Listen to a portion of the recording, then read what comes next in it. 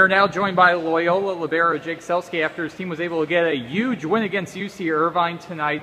And Jake, what's the emotions right now? You're going to the NCAA finals. It's just, I don't know, overwhelming. There's not really a lot of words for it. It's just all the hard work that we put in this year is finally starting to pay off. Yeah, and defensively, you guys were able to hold UC Irvine to less than a 150 attack percentage. What were you guys able to do defensively tonight to be so successful? Yeah, our blockers are huge up there. We got Ricky, 6'11", Nick Olson, 6'10", so they help us in the backcourt get a lot of touches, and it just makes our lives a heck of a lot easier. Yeah.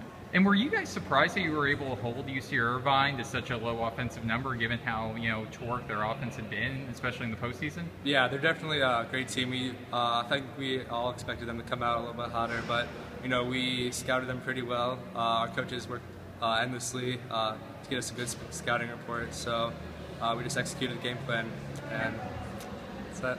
And for you, this is your freshman year, so you weren't part of last year's title. Just right. What has this run felt like for you with it being your first one? It's just amazing. You guys try to not talk about last year, and you just want to be a part of it, and it just, there's not really any words for it to be a part of this team.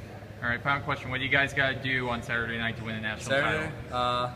Depends on Lewis or Loyola, or Lewis or Penn State. We just got to come out like we did today, serve and pass. We really emphasize that in our gym, and just got to execute.